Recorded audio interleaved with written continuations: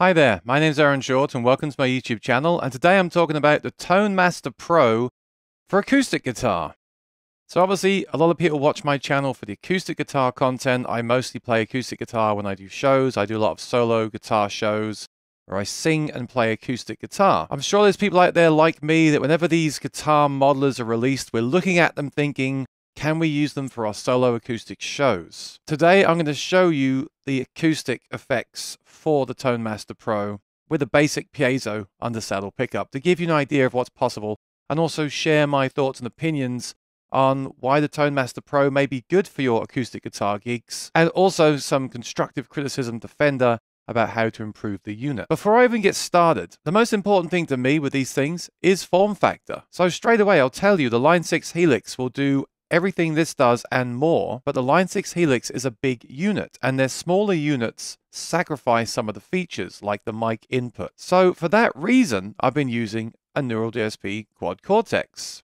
But that doesn't have the screens that the Tone Master Pro has, and the slightly more spaced out foot switches. So they're also silent foot switches pretty much, which I like for acoustic as well. So Fender are already on a good path here with the form factor. They've chosen a great form factor. Everything about it can be changed with firmware. Nothing is labeled as treble, middle, bass. Everything is just a touchscreen and a screen. So Fender have a blank canvas here that they can improve with firmware. By the way, if you hear a hissing sound, it's because the noise gate is cancelling out my radiator. It's that time of year. Must talk about humidity soon for acoustic guitars. If you want to see that video, subscribe and ring the bell.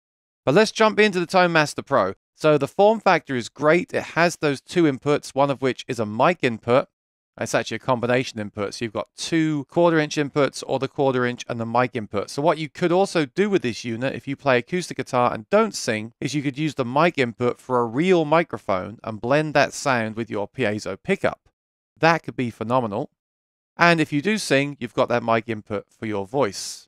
So let's go and look at the chain and see what it looks like. So here you have it. I've made a preset already with some of the things that I'd like to have in an acoustic guitar preset. I'll talk you through which each one does, and I'll also show you an example using the loop pedal. I've recorded a Fishman Gold Plus undersaddle pickup into my loop pedal and plugged it into the Tone Master Pro. I use Cole Clark guitars live, and I also recommend the Baggs Anthem because it has a microphone in it, and they do sound more natural to me. But I'm using the undersaddle piezo today because I want to show the most kind of obvious, most commonly used pickup. Maybe it's not. Hey, I hope it's not these days. I hope we're using dual source and 3-source pickups. But I decided to use the undersaddle pickup to give you the most extreme differences using IRs and the acoustic amp model in the Tone Master Pro. But obviously, the pickup you use with this will change your results. So do bear that in mind, that this is just a basic overview of this one pickup system. This is the chain, the signal chain. And what I've added here, which is what I would normally have, is an IR. Now, it's very easy to load IRs into this. There's no acoustic IRs in the unit, but if you create your own acoustic IR, you can just drag and drop it into the folder. I'll show you where that is. There's a speaker icon. Simply drag that IR into there. It adds it. And then when you go back to your chain, you can then add an IR block using the plus sign here. You've got a low cut and a high cut filter on that IR. On something like the Helix, you do have a more advanced section here with like a mix control, a volume control. So there's definitely some more features they could add here. But I do like how easy it is to add an IR. Now, I don't use acoustic IRs live right now. I don't think they're there yet, but I think they are the future. And I think it's great that we have that ability in this unit to add them. So let me bypass that again. At the end of the chain, I've got a compressor. Again, I don't tend to use much compression live, but because you can have it on here, I wanted to add it. So there's the compressor. Before that, I've got an EQ, which is like a Boss kind of EQ. I would use this as a solo boost by just adjusting the gain here, and possibly the EQ if needed as well. Before that, I have a EQ3, which has a mid-frequency parametric EQ. There is no actual parametric EQ, which is a problem for me in the unit, but I'll talk about that in a second. A large plate reverb, which is what I like for my acoustic guitar, and a digital delay. Again, I like that for my acoustic guitar. The star of the show, and the one we'll start with, is the Acoustasonic amp. One thing Fender does have in this pedal is a dedicated acoustic amp model that other modelers don't have, and sometimes I think it's unnecessary because an acoustic amp is basically just a flat range speaker. But I have noted in the past that Fender and Fishman do kind of sweeten their acoustic amps to work well with piezo pickups. For that reason, I'm glad they've included this model here for acoustic players. And it has these interesting controls at the end, string dynamics and dynamic frequency, which I'll try out in a second. So I'm going to play the loop from the pedal. I will disengage everything and let's see what that sounds like.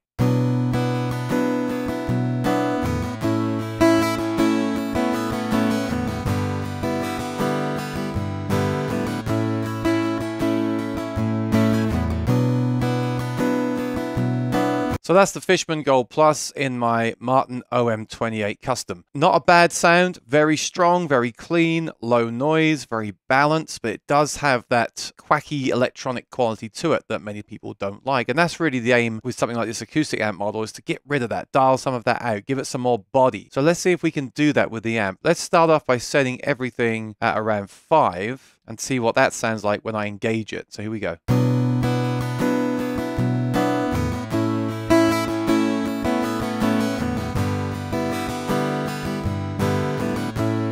If you look at the bottom of the screen where it says bypassed, you can see when I'm engaging and disengaging these effects. When I turn that on, it's very subtle at 5. Let's go a bit further. Let's cut some mids. That might make it sound sweeter still. Boost a little bit of a bass and treble and try it again.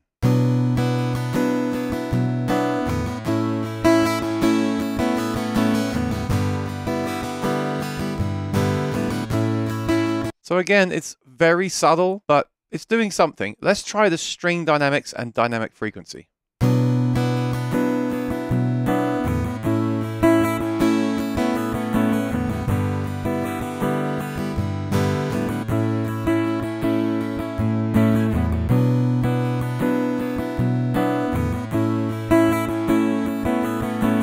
Now, with string dynamics at 10, I do hear that high, fizzy, metallic, quacky sound going away. That's awesome. With these settings right now, I do think it's improved it quite a lot. Let's hear it without and then with. So start without and I'll turn it on.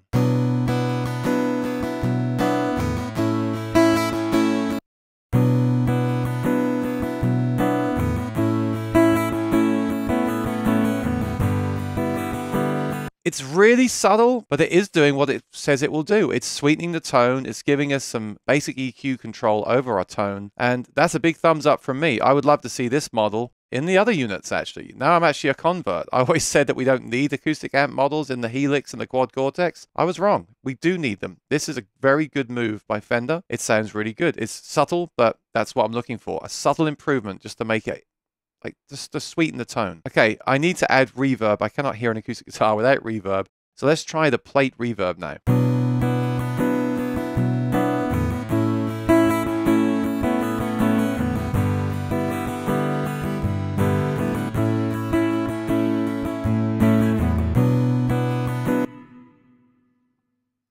Not bad. I usually like a long decay and less mix. And there's some other settings here as well. That's nice. That is a nice reverb. So I'll play it through once with that so you can hear it.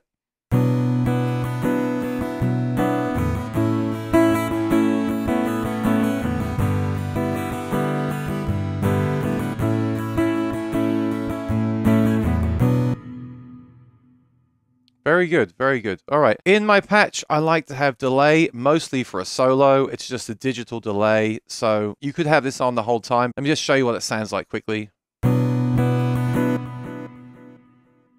It's a delay. Okay, hard to go wrong with the delay. That could be nice too for ambience, but I usually use that for a lead break. All right, let's keep going here. Something that's really important to me is a parametric EQ. Now, this is more important to some acoustic guitar pickups than others. For example, the K&K and those kind of pickups, I need to get in there and really surgically remove certain frequencies.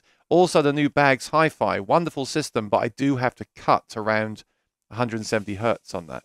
So there is an EQ that's parametric, but only on the mid-band frequency. If you look here, we have bass, treble, and they don't tell you what the frequencies are. And then the mid does tell you the frequency, to be fair, but it only goes down to 200. 200 isn't really enough because I often have problems with 120, 130, 150, 170 hertz, and I can't get there with that. There is no true fully parametric EQ in this unit, and that could be a real problem for certain acoustic guitar pickups. But having said that, let's see what we can do with it.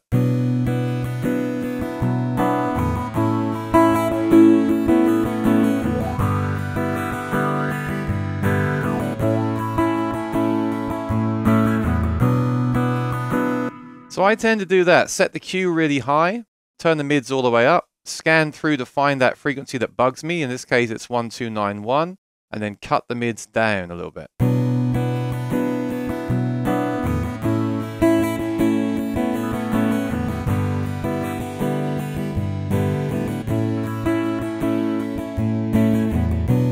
And I can hear that harshness coming back when I turn the pedal off. But whether you want to use this or not is entirely up to you. I definitely think Fender needs to add a fully parametric EQ with multiple bands that can all be adjusted how you want them to be adjusted. For me, that's a must. All right, finally, I'll try the compressor. I have noted with the compressor, it doesn't show you on the screen how it's engaging. With the Helix and with the Quad Cortex, you actually get a graphic to show you how the pedal is engaging, which is really useful to visually see how much compression you've got going on. But let's try it anyway, just to see if we can smooth things out.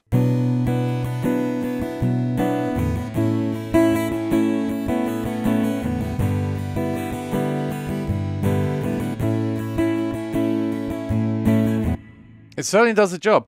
Did you notice there I hit the chord loud at one point, and then with the compressor on, it totally smoothed that out. So it's doing the job. I'm impressed. I didn't show you the IR block. This IR that I've got in here isn't created for this guitar, and I'm not a huge fan of IRs these days.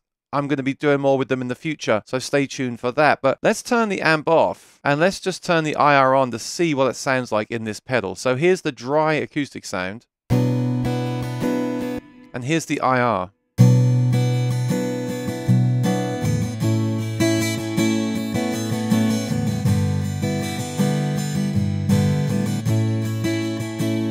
Now, you might prefer that, you might not. It's very subjective. I find these IRs for acoustic to be a little bit metallic sounding. It's nice to blend a little bit in. You can't do that on this block, but you could do it with a dual path. You can do that, but it'd be much easier to do it from the block if they just added a blend control. But yeah, not bad. And you can do the cuts as well. So you can bring the cut up here to get rid of some of that low noise. And you can also do the high cut if you want to make it less bright. So let's hear that.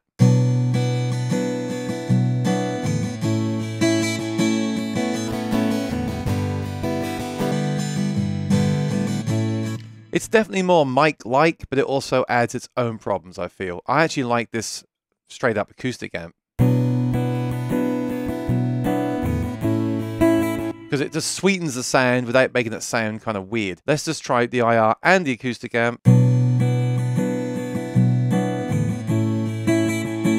For me, that's just too distant and boomy now. Now I've lost all the definition. So a blend control on the R would be great. Again, you can do a blend using the split path and everything in this, but it'd be so nice if they added it to the block. So I would leave that off. I would use the acoustic amp 100%. I would use the plate reverb. I'd use the EQ3, and you could add 2 of those as well if you want to, but you can't get down to those bass frequencies. I would use the EQ7 as a solo boost for taking a solo, which may turn on at the same time as a delay, be nice. And I would use the compressor for a subtle compression to smoothen out the sound. So this gets a thumbs up for me for acoustic guitar. There's just a few things missing that I'd like to see added in a future firmware update.